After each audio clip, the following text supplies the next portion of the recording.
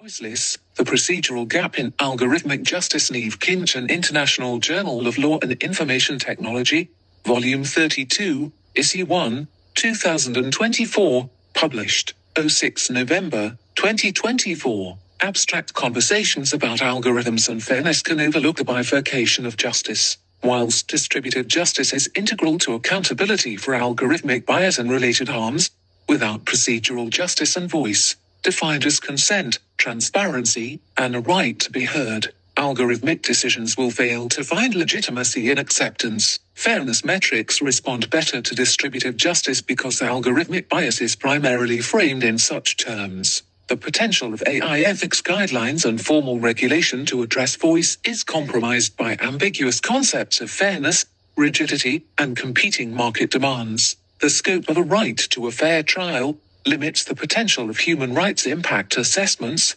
to address procedural rights. Jurisdictional issues of reviewability, interpretation, and applicability challenge judicial review. In examining the capacity of these accountability mechanisms to ensure voice, a procedural gap emerges in algorithmic decision-making. Introduction: technology is rarely value-neutral. Algorithms absorb and reflect the conditions under which they are selected, designed, developed, and implemented. Hence the rise of algorithmic bias. Algorithmic bias occurs when algorithms maintain and amplify inequity based on protected and unprotected human characteristics.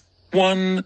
That are prone to discrimination, such as race, sex, gender, sexual orientation, religion, disability, and age. Amidst society's increasing demands for the meaningful convergence of technology and ethical values, there is a growing expectation for algorithmic justice. Justice theories tend to define justice as comprising distributive and procedural elements. Underpinning this paper is the argument that algorithmic justice tends to better respond to distributive justice, leaving a procedural gap that manifests most notably in the concept of voice. This procedural gap is evident across the spectrum of accountability mechanisms, including fairness metrics, regulatory frameworks, human rights, and judicial review. Following Part 1's exploration of the concept of voice in algorithmic justice, Part 2 examines fairness metrics, which are tools designed to combat algorithmic bias. Because algorithmic bias has primarily been defined in terms of distributive justice,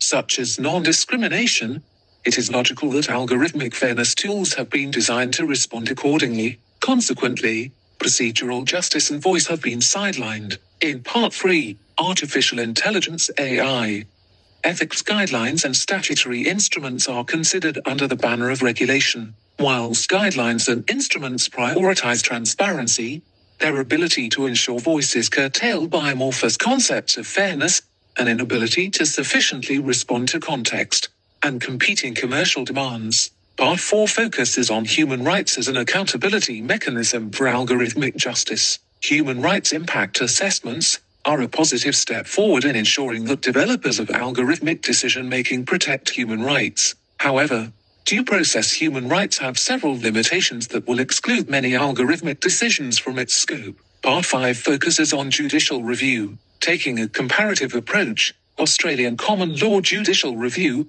the US Constitution's Due Process Clause, and the European application of subsidiarity reveal complex, largely jurisdiction-specific factors that support and impede the assurance of voice in algorithmic justice by the courts. Framing algorithmic justice, underpinning the expectation for algorithmic justice, is the challenge of overlaying existing legal and normative notions of justice onto algorithms. As a normative concept, justice prioritizes perception. According to rules, a public conception of justice is where everyone, including basic social justice institutions, accepts and knows that others accept the same principles of justice. Point 2. The perception of justice rules alludes to is broadly understood to be represented by distributive and procedural justice.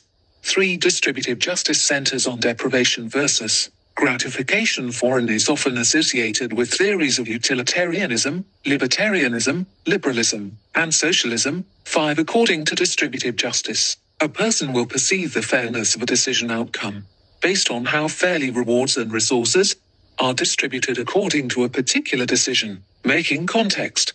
6. A simple example of distributive justice is the Scandinavian practice of setting parking fines based on the ability of the person to pay. 7. Procedural justice reflects the perceived fairness of decision processes. When procedures are just, decisions will be accepted, even when a decision disadvantages an individual.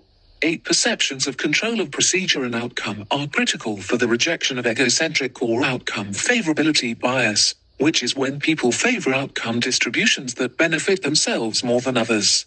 9. Ampere's disputant may be willing to relinquish control over the outcome of the decision, but not so the procedure.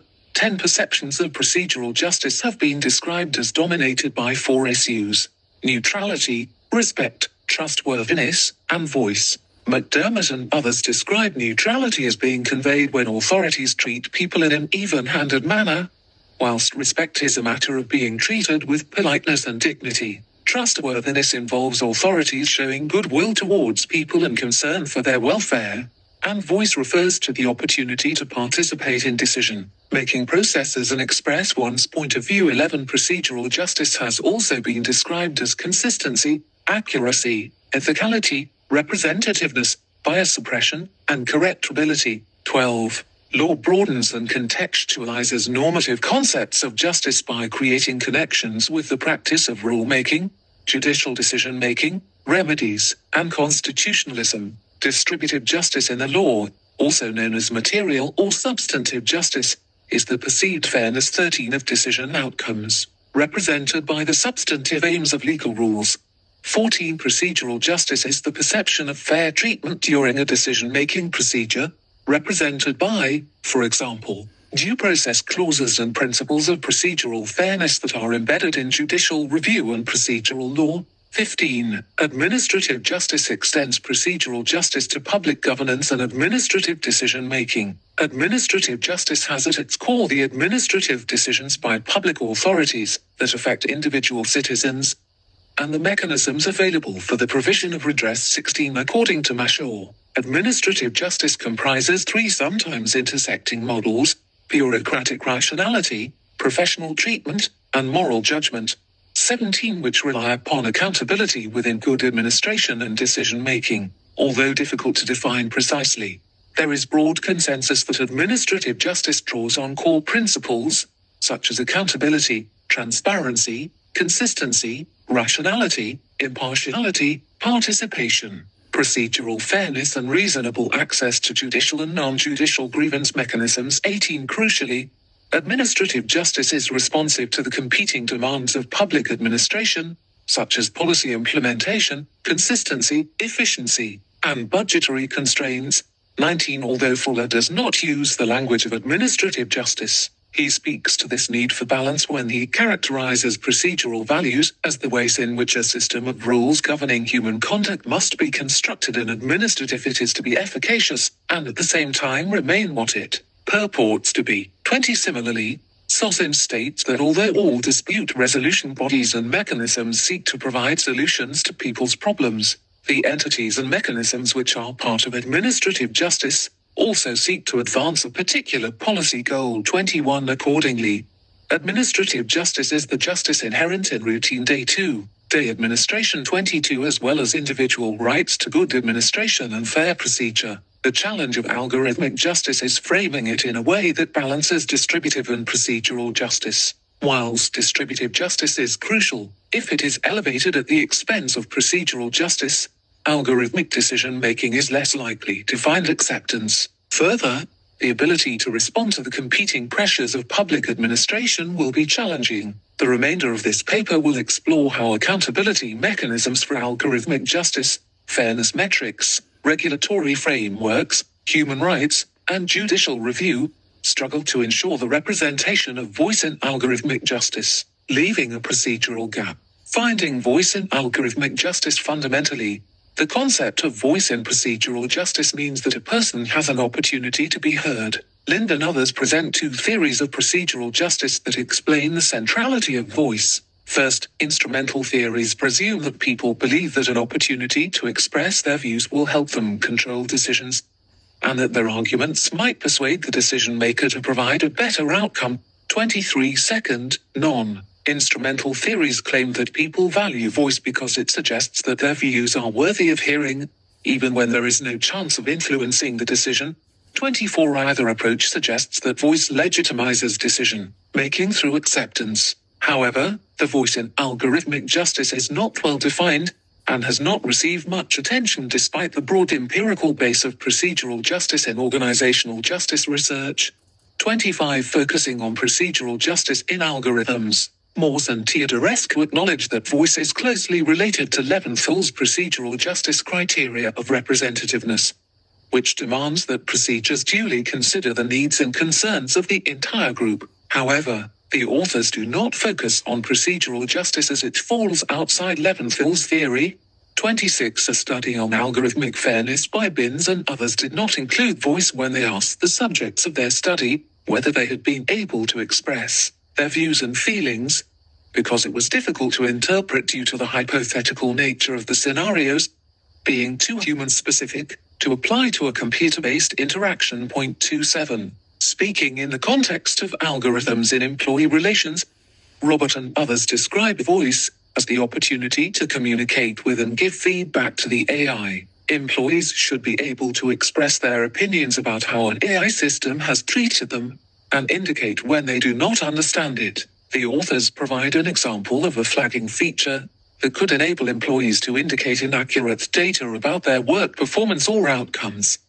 28 Lee and others point out that the ability to express concerns or opinions at each stage of decision-making is critical. 29 In a study that measured the importance of voice in a monitoring task on temperature scales, Hellwig and others found an opportunity to express one's views before a decision resulted in a higher perception of the overall fairness of the computer system, indicating that voice is a construct that should receive more attention in the context of fair automatic decision-making. 30 Transparency is an integral element of voice. If voice is the ability to express one's views at different stages of the algorithmic decision-making process, the algorithm must be explainable and its criteria evident. Transparency, or informational justice, is determined by the quality with which explanations are provided regarding how decisions are made and why certain outcomes were reached. 31 Lee and others suggest a procedural justice framework that relies on transparency and controllers fairness measures. In their study, an interface communicated algorithmic rules to the user through a step-by-step diagram, displaying algorithmic outcomes via inputs and outputs. Voice was ensured when participants in the study could use the interface to explore, discuss, and ultimately choose alternative outcomes.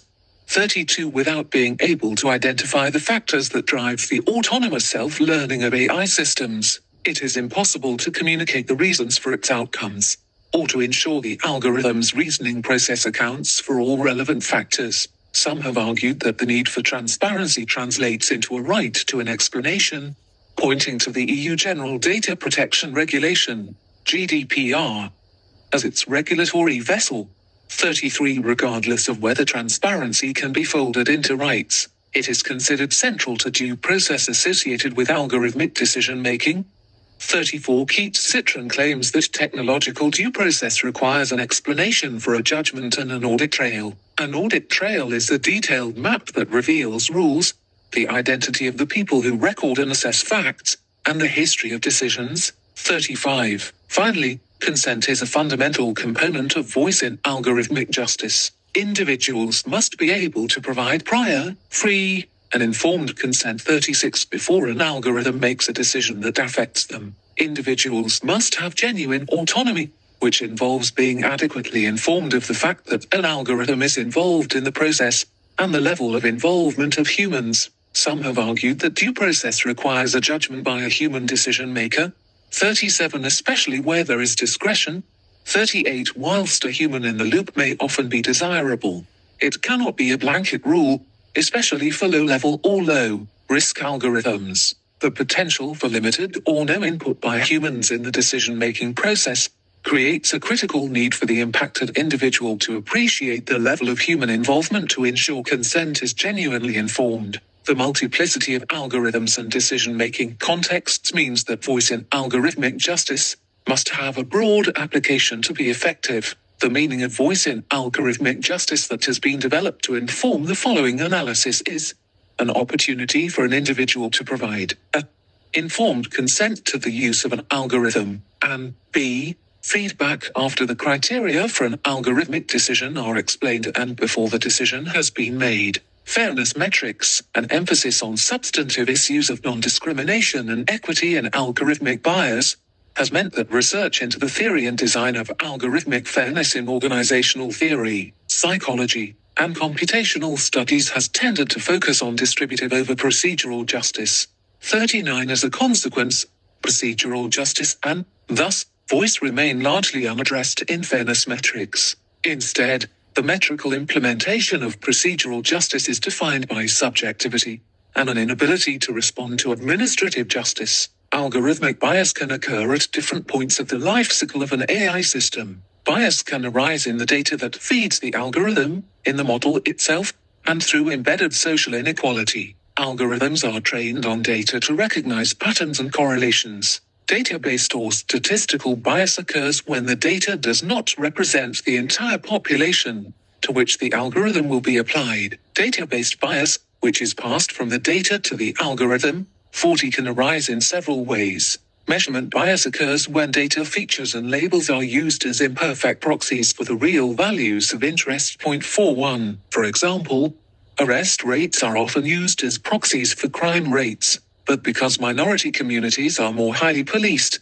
arrest rate proxies are differentially mismeasured from the crime rate, i.e. the real value of interest. 42. Representation bias arises when the chosen input data only represents a portion of the population. For example, datasets collected through smartphone apps can underrepresent lower income or elder groups, who are less likely to own smartphones. 43. Aggregation bias relates to inappropriately combined populations during model construction. 44. Which causes false conclusions to be drawn about individuals from observing the entire population.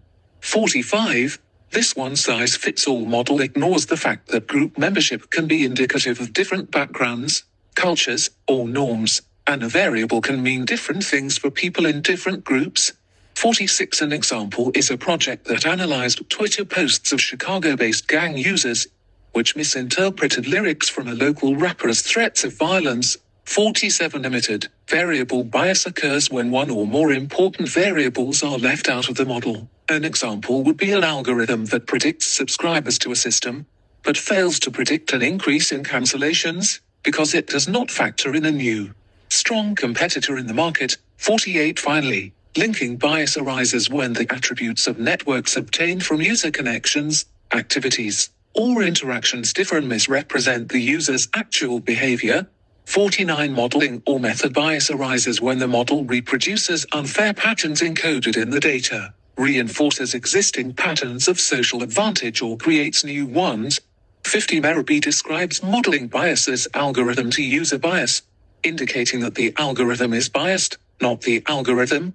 51. Types of modeling bias include user interaction bias, which is when the user self-selects biased behavior and interactions. 52. And the model learns from and reinforces that behavior. For example, a study found that YouTube's restricted mode was censoring LGBTQ plus content because the algorithm was based on people flagging such videos. 53. Popularity bias largely occurs in recommender systems, such as e-commerce or streaming sites, Amazon and Netflix, when already popular items receive more exposure through recommendations, which can lead to a feedback loop. 54. Emergent bias arises from the use and interaction with real users. 55. Rather than the data the algorithm has been trained upon, the algorithm may not have been designed to address changes in populations, cultural values, or societal knowledge, so it creates bias bubbles that curate information based on user interaction, such as liking social media posts. 56. Evaluation bias occurs when an algorithm's training or benchmark data doesn't represent a minority group.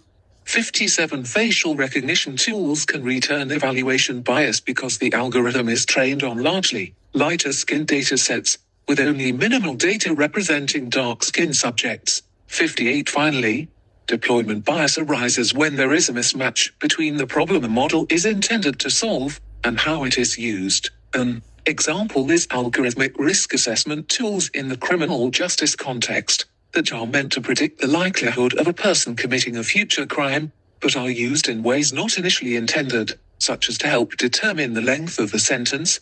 59. Societal bias reflects long-standing structural inequalities in society. 60. Which, if encoded in a policy, contradict the decision-maker's goals, regardless of the representativeness and accuracy of the training data.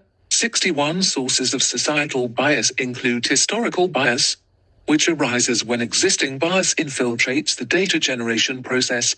62. For example, women's family and caring responsibilities can be a barrier to leadership roles in the workplace and produce reduced employment opportunities. Such structural issues led to a gender pay gap. If an AI system is trained to determine an individual's suitability as a customer based on income level, it would likely exhibit preferential treatment towards men.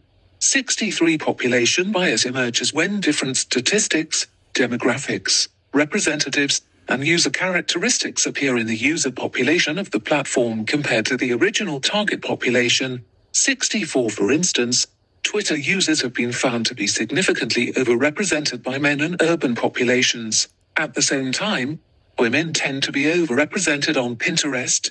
65. Revealing that demographic attributes such as age, gender, race, socioeconomic status, and internet literacy are drivers of the likelihood of someone using a social platform. 66. Self-selection bias occurs when research subjects who are most invested in a topic are more likely to participate in the research. For example, participants who are the most enthusiastic supporters of a political candidate are also more likely to participate in a study about enthusiasm for that candidate.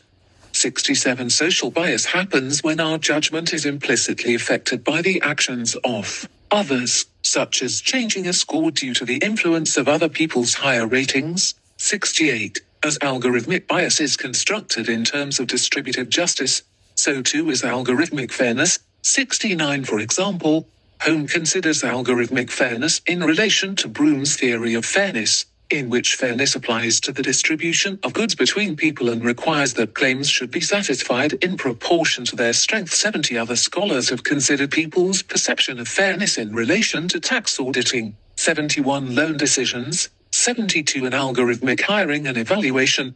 73. All of which are distributive justice issues. The emphasis on distributive fairness is evident in fairness metrics, which are measures designed to address algorithmic fairness. Programmers tend to construct algorithmic fairness tools according to performance parity criteria. 74.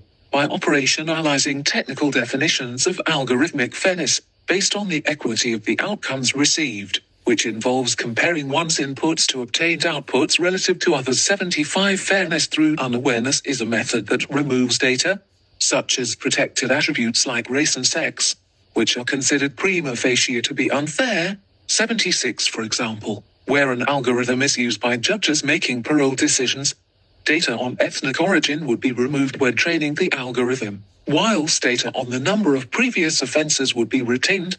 77. Demographic parity is where a positive prediction is assigned to two groups at a similar rate.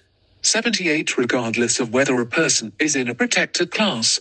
79. For example, demographic parity for gender would be achieved, where a university admissions algorithm presented 50% of its offers to women and 50% to men. 80. Equality of opportunity requires that the same beneficial predictions are assigned to individuals in each group. In other words, protected and unprotected groups should have equal true positive rates. 81. Kussner and Loftus suggest the example of a predictive algorithm that only grants loans to individuals who have previously paid back loans. Suppose it grants loans to individuals who pay back the loan and have a disability, and to those who pay back and who do not have a disability at an equal rate. 82. In that case, it levels the playing field by requiring the false positive rates to be equally distributed.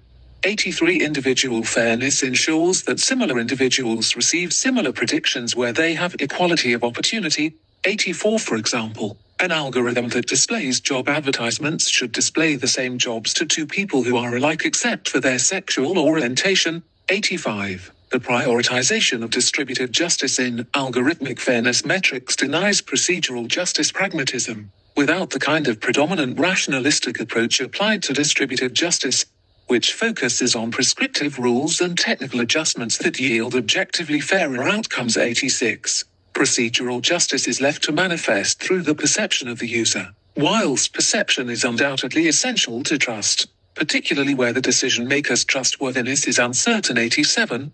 As in the case of AI. 88, it will differ according to the nature of the task, its complexity, the level of involvement of the human. 89 and the perceptions of unfairness of existing decision-making processes. 90. Greenberg and Kropenzano's description of procedural justice as hinging on explanations recognized as reasonable, understandable, and responsive to the decision subject's needs and concerns. 91. Goes to the core of the problem with reliance on the perception of fairness alone. If what is reasonable is based upon a subjective perception, it will likely become conflated with the decision subject's needs and concerns. Subjectivity does not account for what people do not know. Individuals do not always understand the complexity behind decision-making, such as financial pressures, market competition, human resource issues, policies, and politics. In the context of government decision-making, justice must be understood in terms of administrative justice, which requires balance with the mechanisms of administration. Procedural justice that is reliant on perception has implications for voice. Many algorithms are intentionally opaque to protect competitive commercial advantage or are intrinsically illiterate, meaning only those with technical expertise can understand them. 92. Even if opacity is non-intentional, many decision subjects will be challenged by explainability as systems begin to learn, iterate, and improve upon themselves in unpredictable or otherwise unintelligible ways. Their logic often becomes less intuitive to human onlookers. 93. Although it has been questioned whether greater algorithmic transparency would always increase trust. 94. It is evident that without at least a fundamental understanding of the decision-making processes, a person will not have the full capacity to provide information once the criteria for a decision are explained. There is no suggestion that procedural justice is not an issue that occupies the musings of organizational theorists and technical ethicists. Indeed, some have considered ways that procedural justice might be designed into fairness metrics. Morse and Teodorescu propose a framework that can be integrated with traditional fairness metrics, based on distributive justice. 95 as an example. The authors suggest that managers could implement demographic parity in the automated stages of the job interview process, and explain how they use this criterion to job candidates. Others have considered the importance of transparency in outcome control. 96. And the role of procedural justice in human resource algorithmic decisions.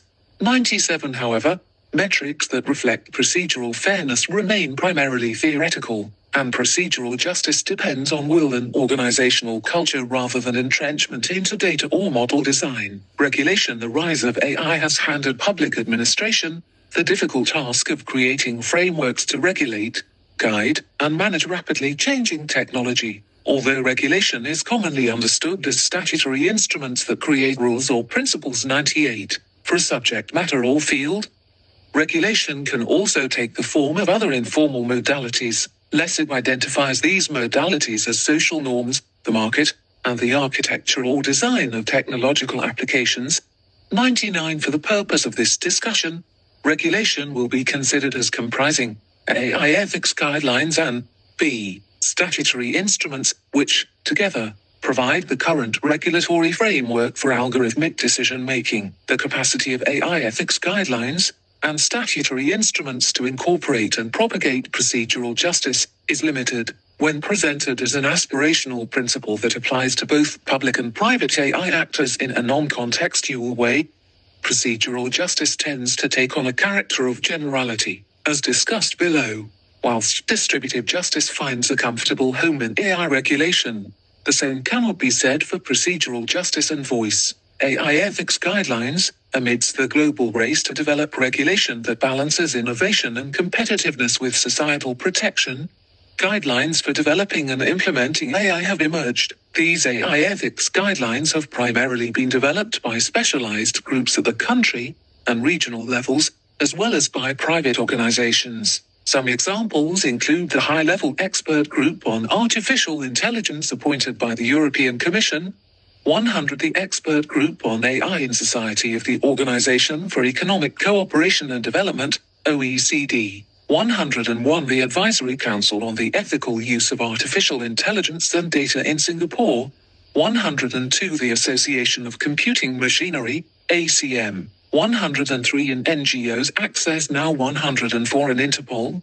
105 Ethics Guidelines act as aspirational guides for the use of AI, 106, and may be precursors to formal regulation. Ethics guidelines create and promote values that guide the development and implementation of AI. A study by Jobin and others on the content of AI ethics guidelines identified 11 overarching ethical values and principles: transparency, justice and fairness, non-maleficence, responsibility, privacy, beneficence, freedom and autonomy, trust, dignity, sustainability, and solidarity. 107. An amorphous sense of fairness weighted toward distributive justice is common to AI ethical guidelines. The European Commission's high-level expert group's recommendation of the Council on Artificial Intelligence (EU recommendation) requires AI to include human-centered values and fairness. 108 human-centered values and fairness are defined as freedom, dignity and autonomy, privacy and data protection, non-discrimination and equality, diversity, fairness, social justice, and internationally recognized labor rights. 109 Japan's social principles of human-centric AI include fairness, accountability, and transparency. Fairness is described as undue discrimination with regard to personal background, or to unfair treatment in terms of human dignity. 110. In China's The Ethical Norms for the New Generation Artificial Intelligence, fairness is mentioned in relation to promoting fairness and justice, which means adhering to shared benefits and inclusivity, effectively protecting the legitimate rights and interests of all relevant stakeholders, and fully respecting and helping vulnerable groups and underrepresented groups.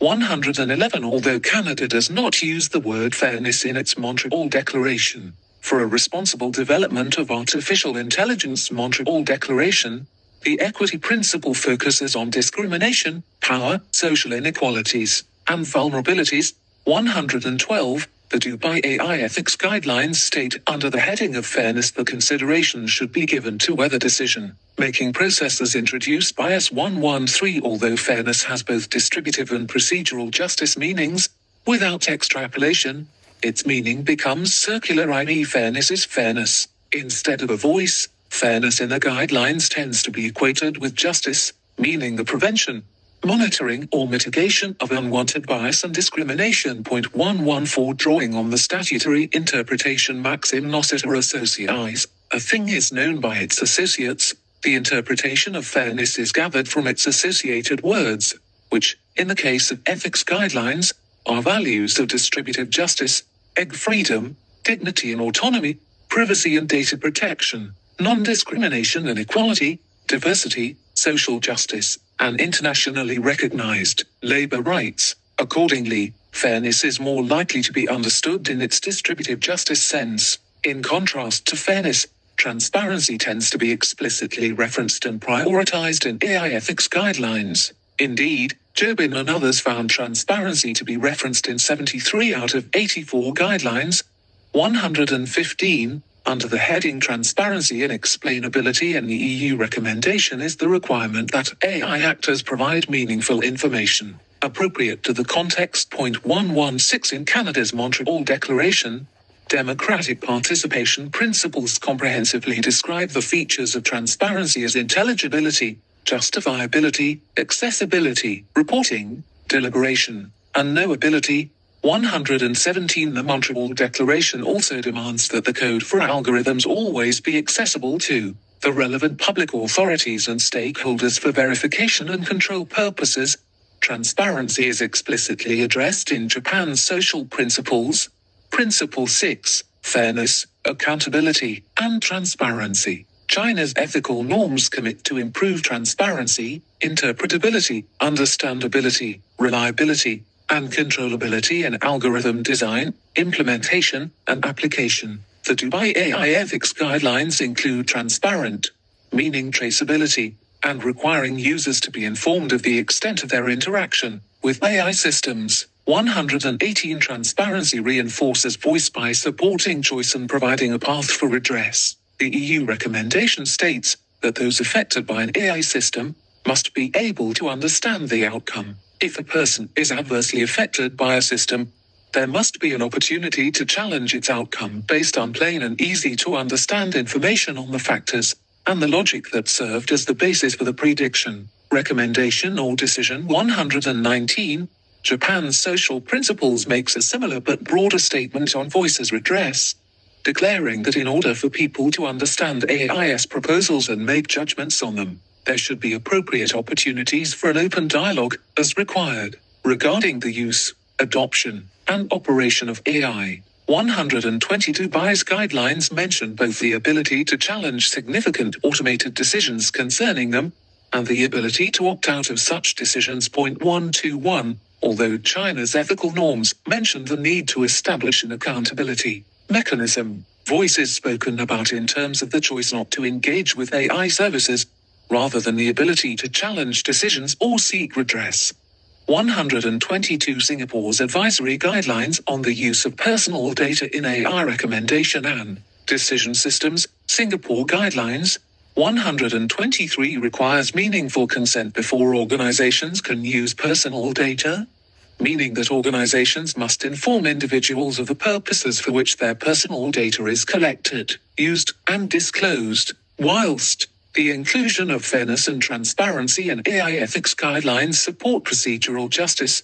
They have a limited capacity to create an expectation for voice, let alone compel its manifestation. As mentioned, the ambiguity of fairness pushes the focus to distributive justice. Although choice speaks to an opportunity to consent to the algorithm, redress can only create an expectation for an opportunity to challenge a decision, without the procedural safeguards needed for that to occur. Choice can also be actively excluded. For instance, the Singapore guidelines generally allow organizations to use personal data where there is meaningful consent. However, organizations may also rely on exceptions based upon business improvement or research purposes. 124 An inherent tension between harm protection and the encouragement of commercial innovation can dampen the impact of transparency principles, which is an issue that is revisited in relation to formal regulation below. Fundamentally, AI ethics guidelines do precisely what they say, guide. It has been argued that AI ethics guidelines present a principled approach that,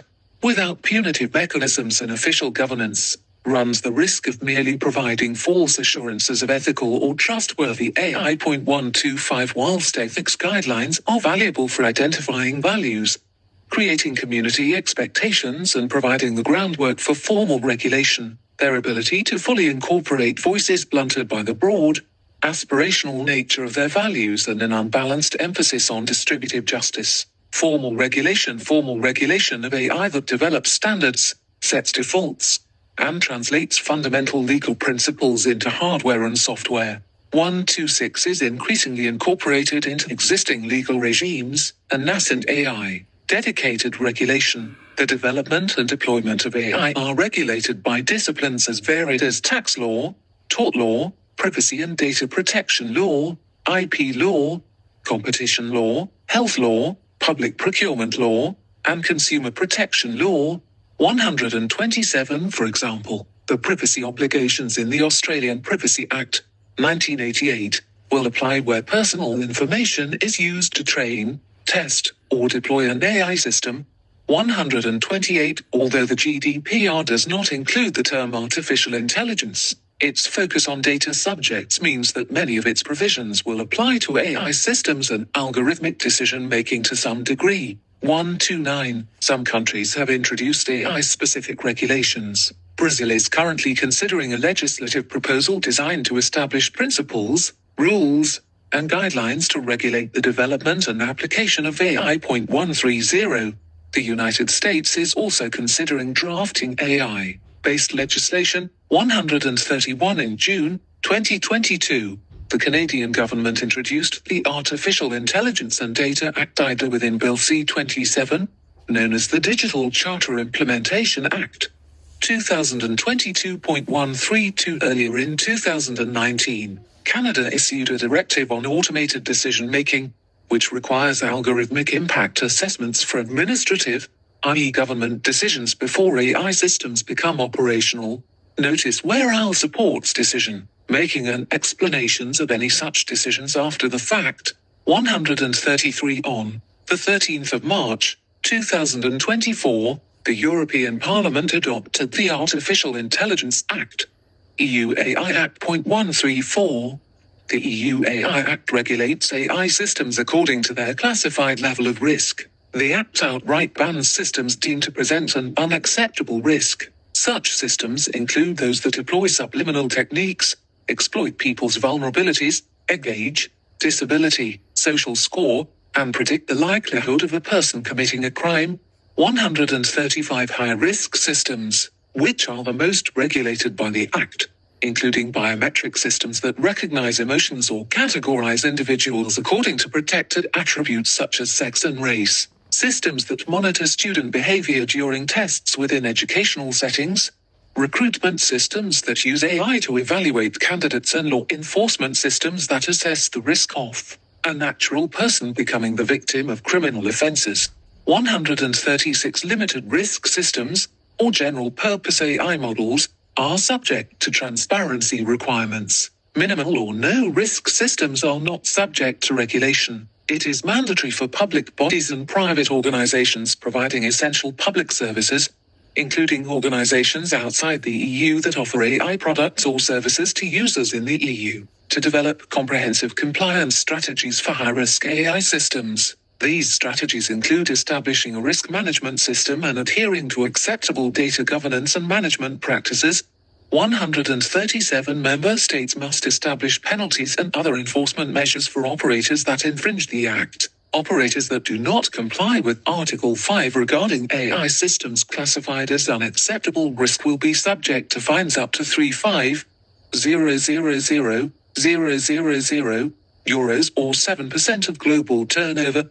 138. A proposed European AI Office plus national competent market surveillance authorities will supervise the implementation of the new rules and enforce binding rules on AI. 139, as the EU AI Act is the first comprehensive regulation of AI and, thus, algorithmic decision-making. It will be the focus of the analysis in this section. Regulations present a promising avenue for voice because of their ability to develop rules around transparency and provide standards clarity to enable individuals to understand how the decision maker will interpret and respond to their input. 140. Accordingly, regulations can meet procedural justice expectations to ensure that authorities genuinely commit to acting on valid concerns. 141. If segments of the community are denied a voice in stating and resolving problems, they may experience regulation as an unfair and unreasonable imposition. 142. When voice is embedded in regulation, there is a greater probability of respect, acceptance, and legitimacy. Transparency is the primary procedural justice value found in a formal regulation. Indeed, calls for AI regulation are often focused, sometimes exclusively, on transparency. 143. In the EU AI Act, transparency is prioritized by requiring general-purpose AI systems to meet transparency obligations, such as keeping technical documentation up to date and providing information that would enable users to have a good understanding of the system. 144. Developers of general-purpose systems that have been classified as having systemic risk 145 are also expected to keep track of, document, and report relevant information about serious incidents and possible corrective measures to address them. 146. Some AI systems have specific transparency obligations. For example, AI systems intended to interact directly with natural persons must be designed and developed to ensure that people are informed that they are interacting with an AI system. AI systems that generate deep fakes, i.e. synthetic audio, image, video, or text content, must be marked in a machine-readable format and detectable as artificially generated or manipulated. 147. Beyond these baseline transparency obligations, High-risk systems must adhere to data governance and record-keeping practices, provide detailed documentation, and meet high standards for accuracy and cybersecurity. 148. Furthermore, high-risk systems must be registered in an EU-wide public database. 149. Despite centering transparency, the EU AI Act contains measures that can weaken voice. Article 13 requires high-risk systems to be designed and developed to ensure their operation is sufficiently transparent and interpretable to the deployer. A deployer is a natural or legal person, including a public authority, agency, or other body, using an AI system under its authority or in their professional capacity. 150. Deployers of high-risk systems must receive instructions that are concise, complete, correct and clear and relevant, accessible and comprehensible. 151. The deployer, however, is not the specific persons or groups of persons on which the system is intended to be used. 152. Accordingly, the right to information about the system does not extend to its end user, although a person or group impacted by an AI system's deployment has a right to know the system's logic under the GDPR.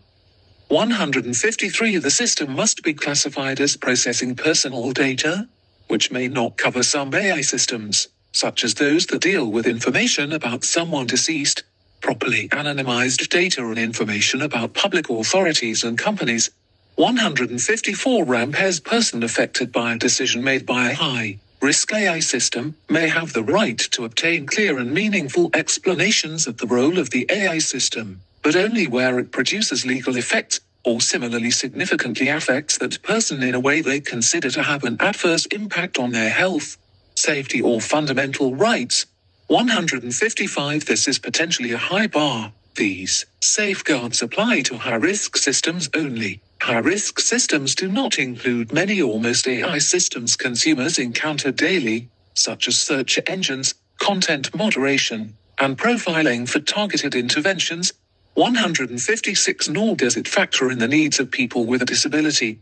157. Further, the Act's transparency and explanation requirements do not apply to all AI systems that could be considered high risk, although registration in a public database is required for high-risk systems. Article 49 excludes systems used in law enforcement and asylum and border control management. Instead, these systems are to be registered in a secure non-public section of the EU database and are required to provide more limited information. The Act's reach to private organizations that deploy AI systems is limited, although the EU AI Act applies to private bodies. High-risk systems are primarily restricted to those providing essential public services, such as hospitals, schools, banks, and assurance companies. 158. In addition, Article 78 ensures that confidential business information or trade secrets of a natural or legal person are respected, while protecting trade secrets is essential to foster competition and innovation.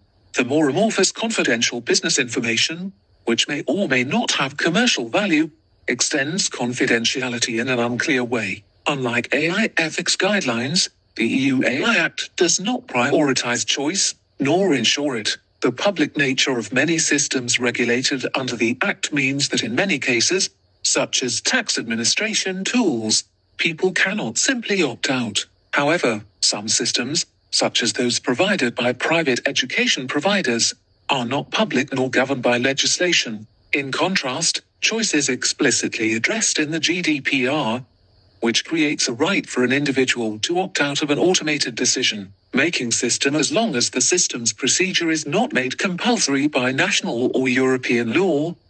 159. The EU AI Act does not stipulate a path for complaint or redress. 160. Except to say that any natural or legal person with grounds to consider an infringement of the Act is entitled to lodge a complaint to the relevant market surveillance authority. 161. In considering whether an AI system poses a risk of harm to the health and safety or a risk of adverse impact on fundamental rights, the Commission is to take into account existing effective measures of redress in relation to the risks posed by an AI system. 162. The only mention of appeal is in Article 44(3), which states that an appeal procedure against decisions of the notified bodies shall be available. This provision, which also requires decisions to be given, relates to deployers of AI systems who have had their certificate of conformity suspended or withdrawn. There is no similar clause pertaining to the users of AI systems. A report by the Ada Lovelace Institute argues that end users are not given a voice throughout the EU AI Act. The report states that the Act does not give users a chance to make points when unelected industry-dominated technical bodies turn democratically made rules into the standards that actually tell companies making AI how to build it, and, most importantly, does not allow users to challenge or complain about AI systems down the line when they do go wrong and infringe their rights. 163. Finally, AI regulations, like ethics guidelines, will likely treat fairness in its distributive justice rather than procedural sense. The EU AI Act provides measures to alleviate risks. Risks are defined in terms of distributive justice indicators, such as harm, vulnerability, exploitation, discrimination, privacy, and inequity. It follows that fairness becomes translated as risk control through measures such as banning applications identified as unacceptable risk. General technology regulations, such as the EU AI Act, where the subject matter is AI technology, rather than the context in which AI will operate, will struggle to adequately provide for voice because voice requires context. Regulation must respond to systems and developers in many fields, each with different processes, values, and objectives. The diversity of providers, public and private, operating across multiple jurisdictions inevitably gives rise to regulatory and enforcement gaps and inconsistencies. 164. Imprecise guidance or overarching regulation may not adequately capture the specific regulatory demands of different AI techniques or applications. 165. In addition, regulating AI needs to avoid inflexible rules if innovation and global competitiveness are to be encouraged. On the 29th of March, 2023, the UK government published its AI regulation white paper, presenting a proportionate and pro-innovation regulatory framework for AI designed to support innovation, identify and address risks, and establish the UK as an AI superpower. 166. Avoiding blanket AI-specific regulation. The regulation will focus on existing sector-specific regulators who are best placed to consider the impact on their sectors of any subsequent regulation, which may be needed. 167. A set of cross-sectoral principles will be tailored and applied by regulators in regulatory sandboxes and overseen by an AI authority. The principles are 1. Safety, security, and robustness. 2. Appropriate transparency and explainability. 3. Fairness. 4. Accountability and governance. And 5. Contestability and redress. How these principles are designed and implemented is the responsibility of sector regulators. The Artificial Intelligence Regulation Bill passed its second reading on the 22nd of March, 2024.168. Roberts and others argue that the UK's sector-led governance approach is a pragmatic option because of its strong emphasis on 1. Context and 2. Flexibility. 169. Ethical risks are highly context-specific. The authors give the example of AI systems for high-risk medical decisions, for which it would be reasonable to expect a high degree of scrutiny compared with supply chain logistics, which has a lower impact and requires less scrutiny. The UK's approach has been criticized as a light-touch approach to regulating AI that is unlikely to establish the necessary guardrails to make it safe and reliable, and countries favor greater regulation as they develop a deeper understanding of the uses of AI. 170. A proposal paper for introducing mandatory guardrails for AI in high-risk settings issued by the Australian government in September 2024 suggests that guardrails should be distributed according to which actors are best equipped to address risks. This may be a more effective contextual approach than relying on sector-led governance because it takes into consideration each actor's access to critical information such as training data and their ability to effectively intervene and change an AI system. 171. It is noted that soon after coming to government in the UK, the Labour Party announced it would ensure the safe development and use of AI models by introducing binding regulation on the handful of companies developing the most powerful AI models, and by banning the creation of sexually explicit Deepfake's 172A flexible, contextual approach to AI regulation, however defined, may encourage voice because it allows regulators to create mechanisms that respond to the processes and regulatory needs of a particular AI forum, just as regulatory authorities will be encouraged to come up with novel solutions based on their existing governance approaches and expertise. 173. They will also need to design responsive and contextual mechanisms for voice. Whilst the precise meaning of voice will depend on the regulatory context, it will be assured if principles that include expectations of consent, transparency, and the opportunity to provide information are embedded as regulatory standards. Human rights are increasingly recognized as an integral part of the accountability conversation about algorithmic justice. In 2017, the Institute of Electrical and Electronics Engineers, IEEE, which is the world's largest technical professional organization, issued a report stating that AI should be created and operated to respect, promote, and protect internationally recognized human rights. 174, the UN Office of the Human Rights Commissioner has stated that instead of risk-based regulation, which focuses on self-regulation and self-assessment by AI developers,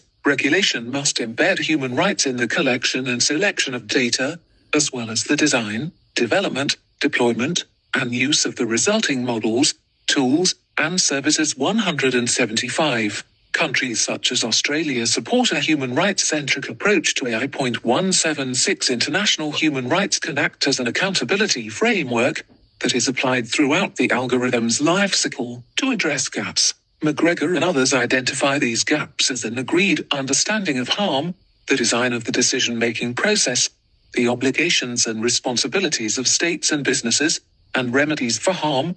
177. Human rights impact assessment, HRIA, tools have been championed as a pragmatic way to embed a human rights framework in algorithmic design and application. HRIAs assess the potential or actual impact of an organization's strategy, practice, or product on people's human rights. 178. The NGO Access Now, which defends the digital rights of people and communities at risk, suggests that HRIAs should identify who may be affected by the proposed activity, catalog the relevant human rights standards and issues, project how that activity and associated business relationships could have adverse human rights impacts, and identify mitigations that might eliminate or reduce the level of risk to an acceptable level. 179. Mantelero proposes an HRIA model that is designed to respond to the specific nature of AI applications in terms of scale, impacted rights and freedoms, prior assessment of production design, and assessment of risk levels, and which can apply to the system throughout its lifecycle. 180. The EU AI Act is the first formal regulatory scheme to operationalize HRIAs for AI by requiring high-risk systems to be accompanied by fundamental rights impact assessments before being deployed in the market. There is much promise in HRIAs providing an accountability framework for algorithmic justice. HRIAs can be applied to public authorities. 181, and private bodies. 182, because, as an impact assessment tool, they are not constrained by binding obligations nor the jurisdictional limitations of litigation. Although private bodies are not formally obligated to protect human rights, core internationally recognized human rights are recognized as providing a framework for impact assessment. 183. Core internationally protected rights are those contained in the Universal Declaration of Human Rights, UDHR, and the main instruments through which it has been codified, the International Covenant on Civil and Political Rights, ICCPR. 184. And the International Covenant on Economic, Social and Cultural Rights, 185, coupled with the principles concerning fundamental rights in the 8 International Labour Organization core conventions as set out in the Declaration on Fundamental Principles and Rights at Work. 186. For states, the human rights standards on which to base impact assessments are those they are internationally obligated to protect, largely reflecting the core rights discussed above. The ability of HRIAs to bring international human rights into the domestic context is particularly important for monist countries, such as Australia, which do not have explicit human rights evidence-based constitutional frameworks on which the courts can rely. 187. However, the efficacy of HRIAs is dictated by the nature and limitations of human rights frameworks. HRIAs need to measure not only whether human rights are impacted, but also whether restrictions on those rights are legally justified. If an AI system restricts non-absolute rights, any restriction of those rights in pursuit of a legitimate aim must be considered. Human rights restrictions would be justified if they are reasonable, necessary, and proportional to achieving the legitimate aim. 188. Further, the scope of human rights cannot be expanded to fit an accountability narrative. This, in particular, presents a challenge to human rights that protect procedural justice, which, in turn, raises questions about the capacity of HRIAs to ensure voice. The primary procedural human right, common to all international and regional human rights instruments, is the right to a fair trial. Article 10 of the UDHR states that every person has the right to a fair and public trial, and an independent and impartial tribunal, in relation to criminal charges, the right to be treated equally before courts and tribunals, and the entitlement to a public hearing by a competent, independent and impartial tribunal established by law is affirmed by Article 14(1) of the ICCPR, which is a binding instrument. Article 6(1) of the European Convention on Human Rights, ECHR 189, ensures that everyone is entitled to a fair and public hearing within a reasonable time by an independent and impartial tribunal established by law in the determination of civil rights and obligations and criminal charges. Article 8(1) of the American Convention on Human Rights, ACHR, states that every person has the right to a hearing, with due guarantees and within a reasonable time, by a competent, independent, and impartial tribunal, which relates to criminal charges and any rights and obligations of a civil, labor, fiscal, or any other nature. 190. Similar clauses are found in other regional and domestic human rights instruments. 191. While none of the instruments define fair trial, it embodies two elements reflecting voice. First, it is the right of access to a tribunal or the right to institute proceedings. 192. Second, it is the right that those proceedings be fair. Fairness requires the opportunity to make submissions and respond to adverse information. As Tyler reminds us, courts are required to ensure participation, enabling people to tell their side of the story in their own words. Before making decisions, 193 courts are required to adequately represent the different viewpoints of the parties, and to carefully assess the merits of each argument. 194 hearings must also be free from bias and interference from political power. 195. The scope of the right to a fair trial provides challenges for algorithmic justice, because it is limited to matters relating to criminal charges or civil rights or obligations. Regarding civil rights and obligations, the ICCPR restricts fair trial entitlements to a suit at law. According to the UN Human Rights Committee, the meaning of a suit at law is complex. 196, and a question which should be considered on its merits. 197. In YLV Canada, the committee indicated that whether something is a suit of law was based on the nature of the right in question, rather than on the status of one of the parties' governmental, parastatal or autonomous statutory entities, or else on the particular forum in which individual legal systems may provide that the right in question is to be adjudicated upon. 198. In Peter versus Austria, the committee confirmed that Article 14(1) is applicable in cases that cannot be considered a suit at law, but for which the state provides appropriate court procedures. 199. Suit of law encompasses judicial procedures aimed at determining rights and obligations relating to private law, contract, property, and torts, and administrative law matters that impact private rights, such as the termination of employment of civil servants for non-disciplinary reasons. 200. And the determination of social security benefits. 201. If the decision is of a judicial nature, meaning that it is subject to judicial control or judicial review, and if it significantly impacts the individual's personal and economic situation, it will likely be regarded as a suit at law. 202. In comparison, Article 6(1) of the ECHR expressly refers to civil rights and obligations, Whether a right or obligation is to be regarded as civil must be determined by reference to its substantive content and effects, rather than how it is classified under the domestic law of the relevant state. 203. The applicability of Article 6(1) to civil matters depends on the existence of a genuine and serious dispute that relates to a right recognized under domestic law.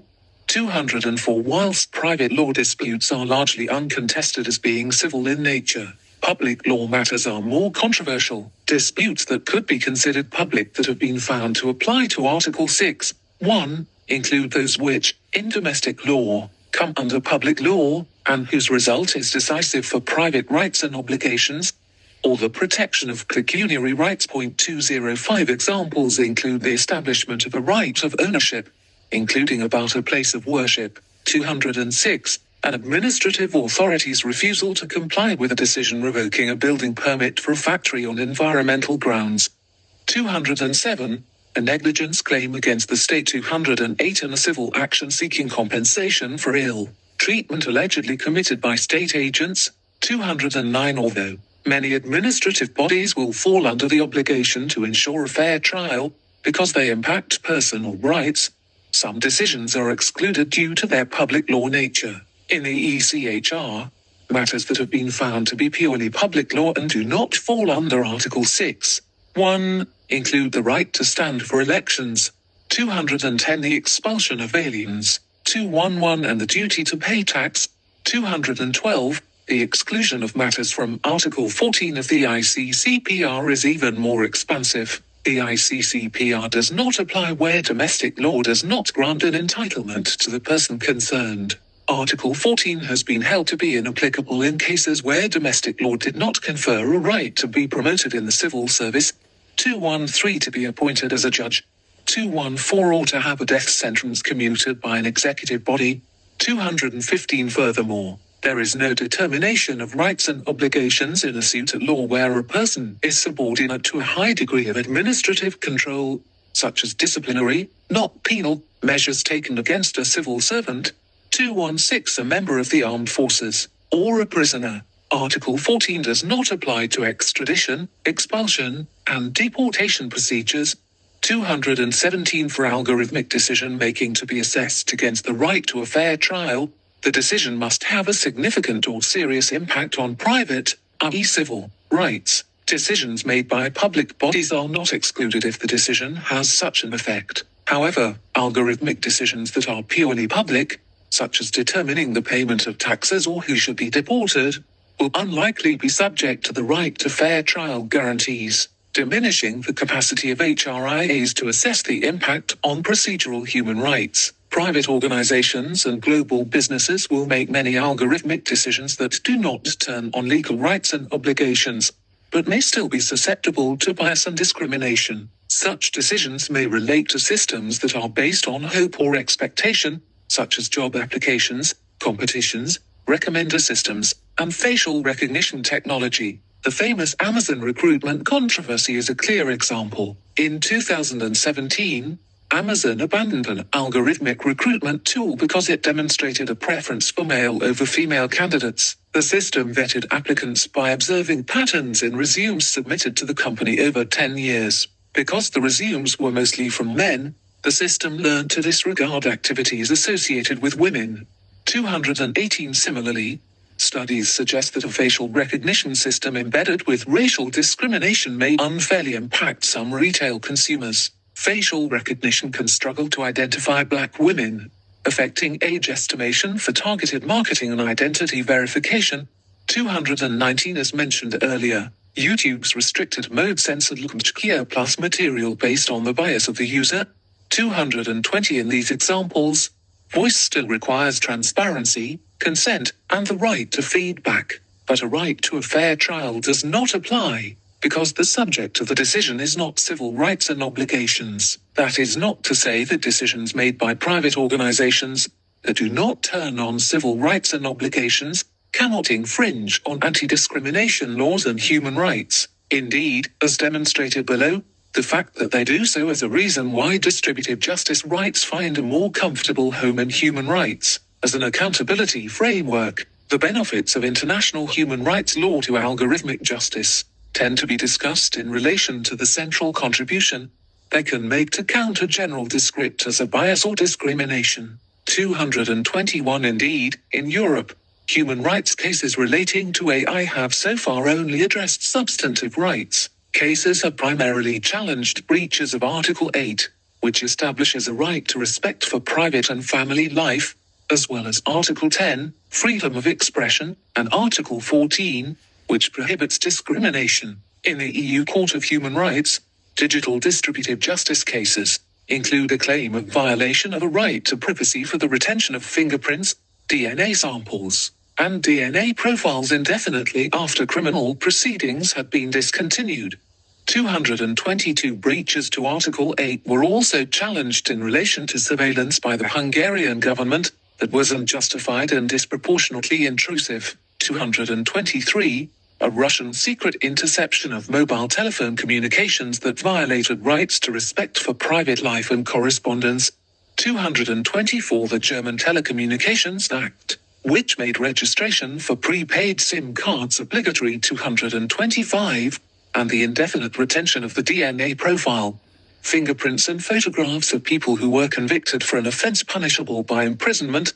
226 in one case, an automated facial recognition tool used by South Wales Police, SWP, to scan tens of thousands of faces without consent to check the faces against those placed on a watch list was found to be contrary to Art 8 of the ECHR, as it conferred too much discretion on the police.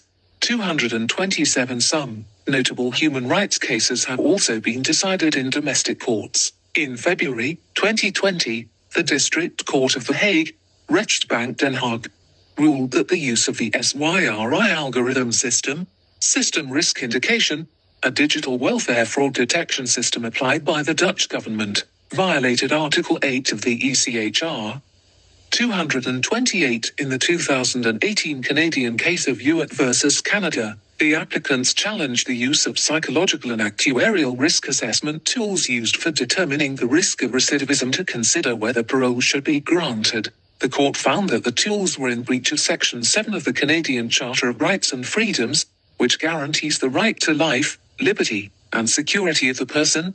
229 HRIAs are undoubtedly a positive step towards ensuring algorithmic justice. However, they are imbued with the same restrictions as the human rights they measure. Voice is embedded in a right to a fair trial, but its scope is curtailed by the kind of rights and obligations the decision impacts, meaning that many algorithmic decisions won't fall under its purview. In practice, HRIAs are more suited to distributive justice rights, which respond better to algorithmic justice. Perhaps the way forward is, as Lawkite suggests, to expand human rights frameworks to encompass algorithmic rights that could include the right to algorithmic transparency and explainability, the right to be informed when interacting with an automated system, and the right to choose a human over an algorithm. 230 For voice to be realized, algorithmic rights must also include the right to provide information before a decision is finalized. The Council of Europe's Convention on AI, Human Rights, Democracy, and the Rule of Law, which is the world's first binding international treaty on AI.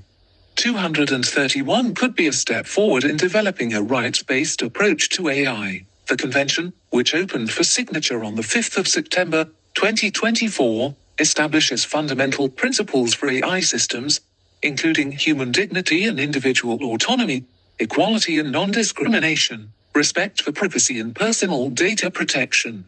The convention compels parties to commit to maintaining measures to ensure that adequate transparency and oversight requirements, tailored to the specific contexts and risks, are in place. Parties must adopt or maintain measures to ensure the availability of accessible and effective remedies, including ensuring that information enables concerned people to challenge an AI-based decision and redress for complaints. People must also be told they are interacting with an AI system, not a human being. While these measures are promising for voice, their application depends on international, regional, and domestic laws and accountability mechanisms, which, as discussed throughout this paper, can be burdened by their own procedural gaps. Judicial review: the procedural gap in fairness metrics, regulation, and human rights as accountability frameworks for algorithmic justice pushes the conversation towards the final and, perhaps, ultimate mechanism for procedural justice, judicial review. A comparative examination of judicial review in Europe, the USA, and Australia reveals the jurisdiction, scope, reviewability, and the decision maker will determine how effectively courts can address voice in algorithmic justice. The greatest potential for judicial review to ensure voice in algorithmic justice is its innate ability to respond to context and the competing demands of administrative justice. When rules are not engraved on tablets of stone, the values of good administration, the rule of law, and democracy 232 are accorded equal significance. Indeed, as Lord Pearson observes, if there were too much elaboration of procedural safeguards, nothing could be done simply and quickly and cheaply. 233 Regardless of jurisdictional differences, judicial review's procedural rather than substantive nature assures its contextuality. However, a clear path for voice is by no means guaranteed. As explored below, jurisdiction-specific structures,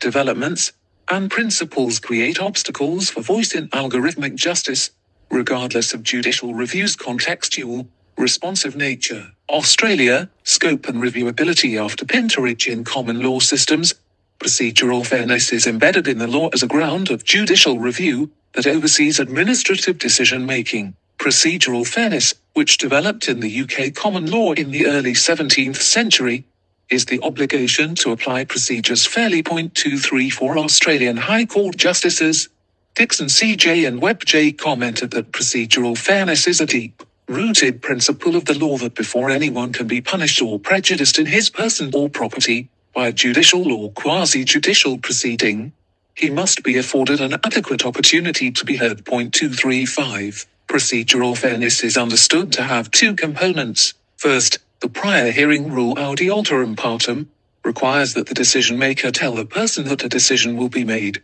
what material was used to make that decision, and give them the right to reply or be heard before the decision is finalized. Second, the bias rule nemo debet esse judex in propria sua casusa requires the decision-maker to be free of any real or apprehension of bias regarding their personal, financial circumstances, interests, prior expressions of opinion, or previous role in the decision. 236. The rules of common law procedural fairness do not have immutably fixed content. 237 and, therefore, offer a contextual, responsive approach to judicial review that could support and promote voice in algorithmic justice. Three characteristics support this argument. First, a threshold test triggers who is entitled to procedural fairness by requiring that a person be affected by a decision. 238. To be affected by a decision means that a person's rights or interests must be impacted in a direct and immediate way.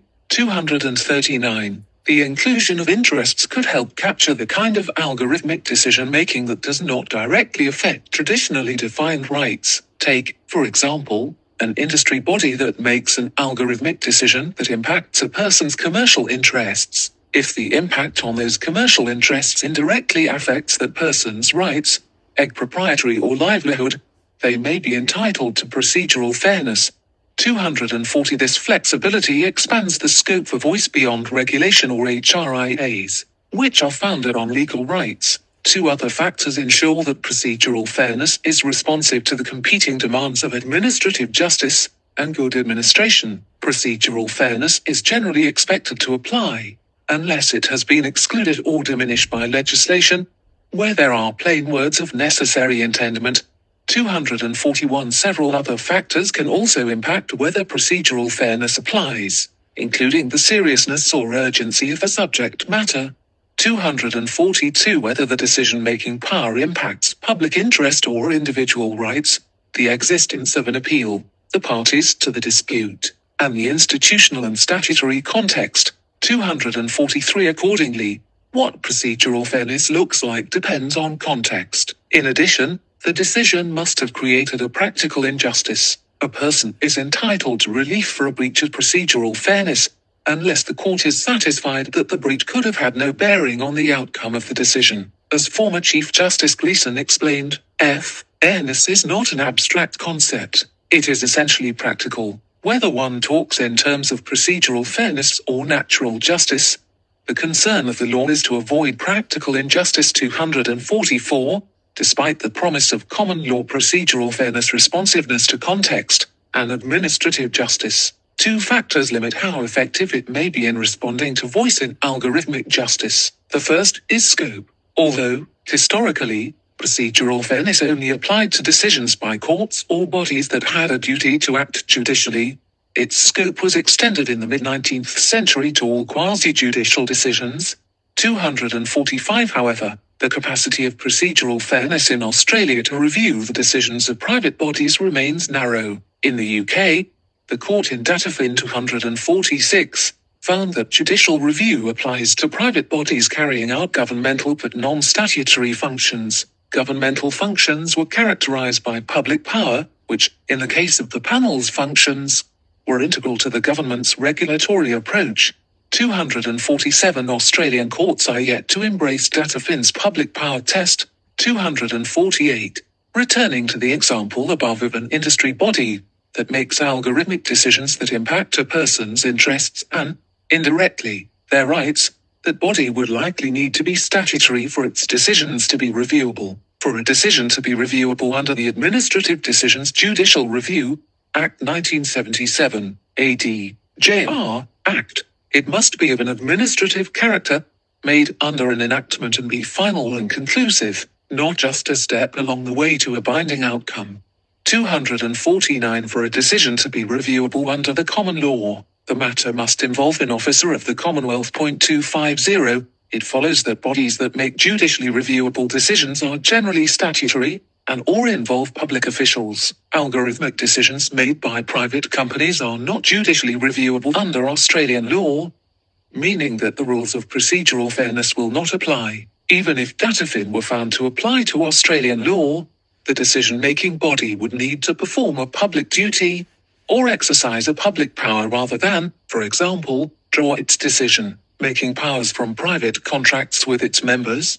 251 Second, the scope for reviewability of fully automated public, i.e. administrative decisions made by algorithms is currently unclear. In the case of Pinterich, 252, the federal court found that a decision made by the Deputy Commissioner of Taxation to refuse a taxpayer's request for remission of his general interest charge liabilities was not reviewable under the AD, Act. In Pinterich, the court found that a valid decision requires two elements: a mental process of deliberation, assessment, and or analysis. 253 and an objective manifestation of that decision.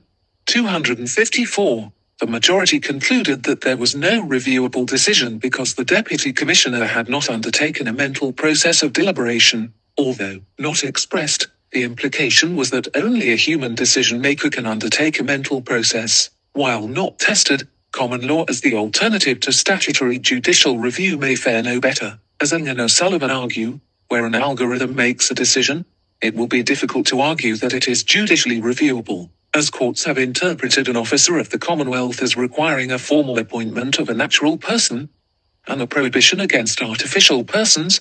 255. Under current Australian law, decisions will likely require a human in the loop to be judicially reviewable, whilst courts can ensure voice in some algorithmic decisions, where decisions are made by a private body or entirely, or even mostly by algorithms, the rules of procedural fairness may not apply. Europe, the chilling effect of the AI Act in the European context. National constitutional courts or Supreme Courts undertake judicial review of legislation to ensure compliance with national constitutions. Courts determine whether there has been a fundamental breach of constitutional principles of administrative propriety and fairness. 256 such as the rule of law, good governance. 257 legality, due process, and transparency. 258 For example, Section 21 of the Finnish Constitution states that every person has the right to have his or her case dealt with appropriately, and without undue delay by a legally competent authority. 259 Further, the right to be heard, the right to receive a reasoned decision, and other guarantees of a fair trial and good governance must be included in domestic acts. 260. Several European countries also have administrative courts, which are responsible for reviewing administrative action and ensuring the legality of administrative decisions, which often relate to administrative rules and procedures. Before the introduction of the AI Act and without national regulatory frameworks, European courts have taken an active, or even activist 261 role, in ensuring constitutional guarantees of procedural protections in algorithmic decision-making. For example, in its 2021 e-Casa decision, 262, the Slovak Constitutional Court considered the validity of indiscriminate data collection and the automated reuse of store receipts for risk profiling, in claiming that technological progress in public administration cannot result in an impersonal state, whose decisions are inexplicable, unexplained, and at the same time no one is responsible for them. 263. The court declared that the legislature has the responsibility to ensure transparency and abide by procedural requirements arising from the Slovakian constitution, including access to the logic of decisions. This obligation arises even when a third party, i.e. a private body, provides the technology. In 2019, the Italian Higher Administrative Court, Consiglio di Stato, and the Administrative Court of Lazio considered an automated system designed to evaluate how to manage the mobility of high school teachers for the 2016-2017 academic year. In the Buona Scuola cases, the Consiglio di Stato claimed technical rules that govern algorithms are administrative rules built by man, and not by the machine, and, therefore, are subject to the general principles of administrative activity, such as those of publicity and transparency in Art. 1.1-241/90, the Italian Administrative Procedure Act .264. It is noted that Art. 10.1b expressly allows for voice by ensuring that parties have the ability to present documents and written arguments, which the authority has the duty to evaluate provided that they are pertinent to the object of the procedure. The Lazio court agreed that automated procedures could never be substituted for the cognitive, inquisitive, and judgmental activities of human procedures. This aligns with procedural protections in the Italian Constitution and Article 6 of the ECHR. 265. Similarly, in the AERIUS case, 266, the Dutch Council of State, Raad van State, considered a software system, AERIUS, that calculated nitrogen deposition standards in order to determine whether an activity was subject to a permit decision. The Council found that there was a duty to publish, on the authority's initiative, choices, data, and the assumptions that underlie the system in a complete, timely, and accessible manner. The Council developed a procedural standard to combat parties being put in an unequal procedural position that arises when subjects are insufficiently informed of the nature of the algorithm, and to enable courts to review the legality of decisions. 267. The AI Act introduces a risk that standardized, Europe-wide regulation will have a chilling effect on national courts' ability to provide procedural protections relating to algorithmic decision-making.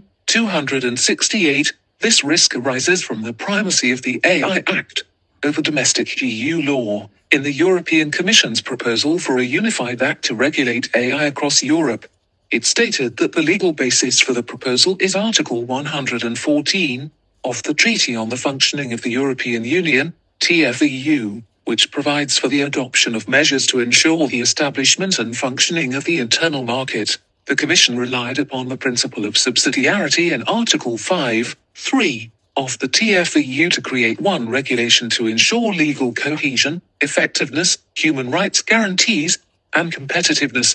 269. The AI Act constitutes secondary EU law, which means it has primacy over national legislation. Where there is inconsistency, the European law prevails.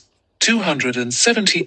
Consequence of establishing the AI Act as secondary EU law is that national courts will be required to apply it to litigation arising from algorithmic decision-making, meaning they can no longer defer to national constitutional interpretation.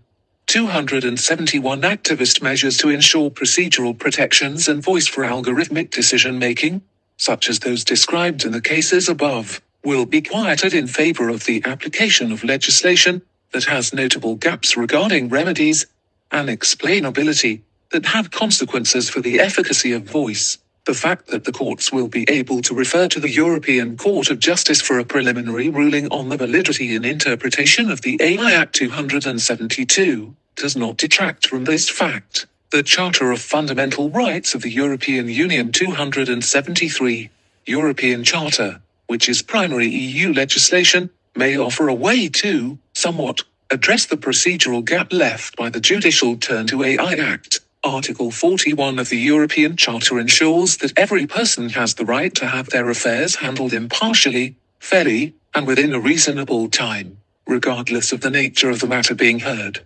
Notably, it includes the right to be heard before any potentially adverse individual measure is taken, which is fundamental to voice. However, the European Charter only applies to institutions, bodies, offices, and agencies of the Union, which does not include private organizations. Perhaps, as Palemiato argues, the protection of fundamental rights will be addressed through judicial dialogue between national courts and the European Court of Justice, which will offer the Luxembourg Court the opportunity to safeguard individual rights for the entire EU and develop common values of digital constitutionalism in Europe. 274 U.S., the Due Process Clause and the specter of Loomis in the USA.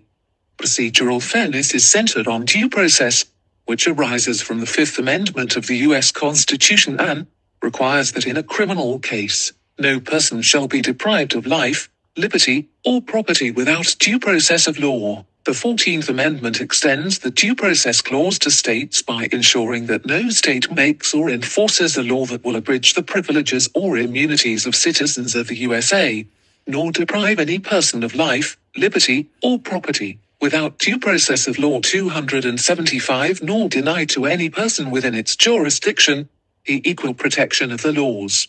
276. The rights protected under the 14th and 5th Amendments are understood to include the individual rights listed in the Bill of Rights, substantive due process, and procedural due process. 277. Although procedural due process is defined by the nature of individual interests, and the contextual processes required to protect them, it requires, at a minimum, notice, an opportunity to be heard, and an impartial tribunal. Other requirements include the right to call or cross-examine witnesses and to present evidence. 278 as well as a written record of the proceedings and the decision.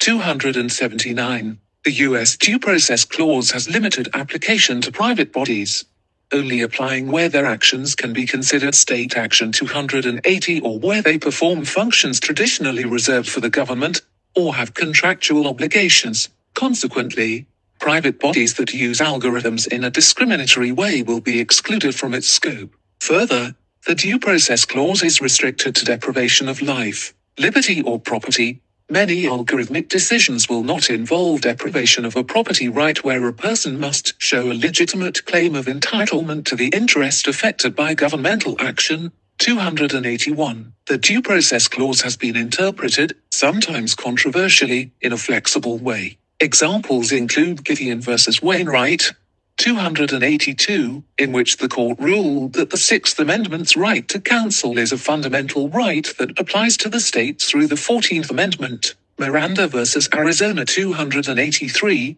established the right to remain silent, and the right to an attorney. In Burcheville versus Hodges, 284, the court ruled that a fundamental right to marry is guaranteed to same-sex couples. At first glance, the traditional flexibility of the Due Process Clause appears to offer promise for algorithmic justice, whose very newness calls for progressive interpretation. However, where the Due Process Clause has been interpreted in a way that relates to algorithmic justice, it has been done so as to detract from voice. In the 2017 case of State versus Loomis, 285, the Wisconsin Supreme Court held that an algorithmic risk assessment used in sentencing did not violate the defendant's due process rights despite the assessment methodology not being disclosed to the court or defendant. 286 Loomis had been charged with 5 criminal counts related to a drive-by shooting. During the trial, the prosecutors relied on a program called Compass, which predicted the risk of recidivism. The Compass algorithm utilized a criminal history survey that was separated into several sections, which included current charges, criminal history, non-compliance, family criminality, peers, substance abuse, residence/stability, social environment, education, vocation, leisure/recreation, social isolation, criminal personality, anger, and criminal attitudes.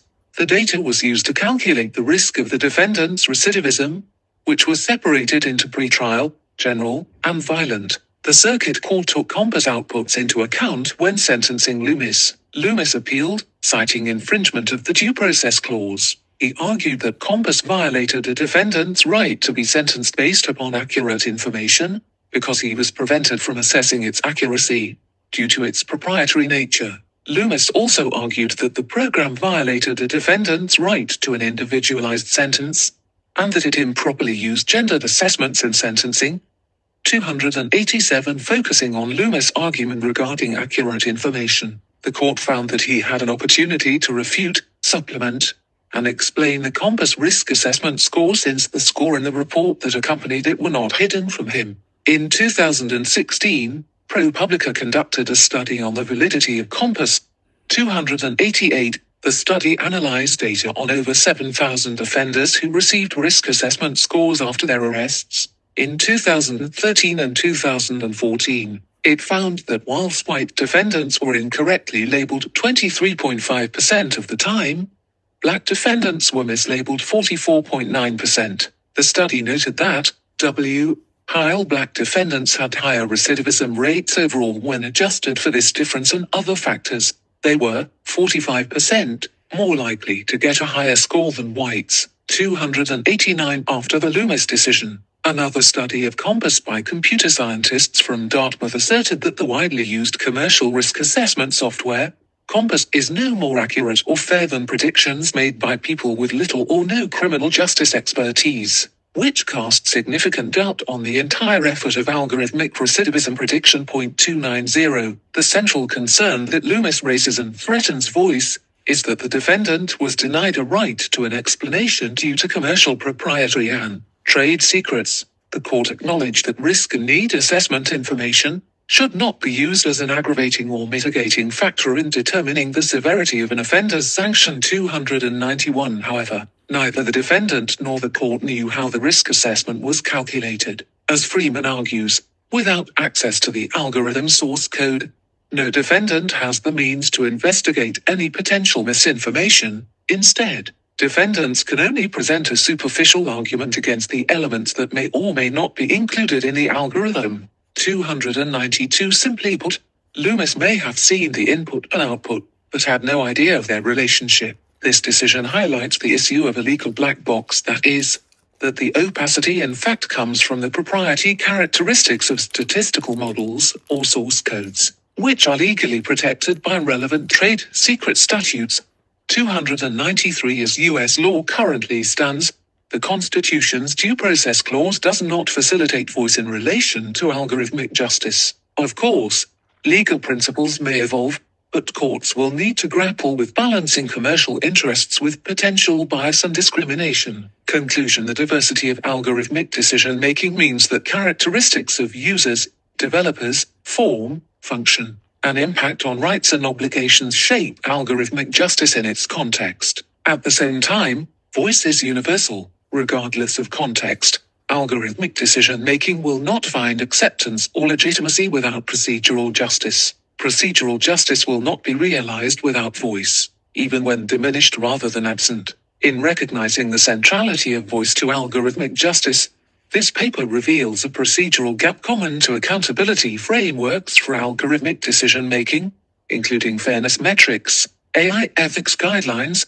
formal regulation, human rights, and judicial review. The reasons for the procedural gap in algorithmic justice share some commonalities. Most accountability mechanisms, except judicial review, respond better to distributive justice, resulting in a weakened focus on procedural justice and rendering concepts of fairness ambiguous. The scope of accountability mechanisms to ensure voice is determined by the nature of the decision maker, and whether the decision has impacted legal rights and obligations. Despite a focus on transparency, the non-binding nature of fairness metrics and AI ethics guidelines relegates voice to perception. HRIAs are limited by the parameters of human rights, meaning that a right to a fair trial applies only where legal rights and obligations are the subjects of the decision, excluding many market-based and organizational algorithmic decisions. Private bodies will not be subject to or have limited applicability to HRIAs, regulations, and judicial review.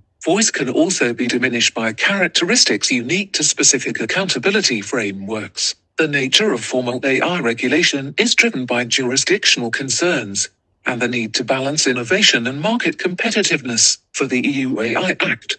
This manifests as selective transparency, the exclusion of some high-risk systems, and a lack of choice and recourse for the user. Despite their procedural justice purpose, the diversity and complexity of judicial review schemes create context-specific issues of interpretation, applicability, and reviewability. None of this suggests that current measures to address algorithmic justice are not working. Algorithmic decision-making will continue to need a range of accountability mechanisms able to meet the varying demands of diverse decision-making contexts. However, if legitimacy and acceptance of algorithmic decision-making, which are crucial to market-driven and government decision-making, in democratic political systems, are to be achieved, the user's voice must be prioritized. Without transparency, choice, and the opportunity to be heard before decisions are final, the user is voiceless, and the algorithm is deaf. Copyright the author, S.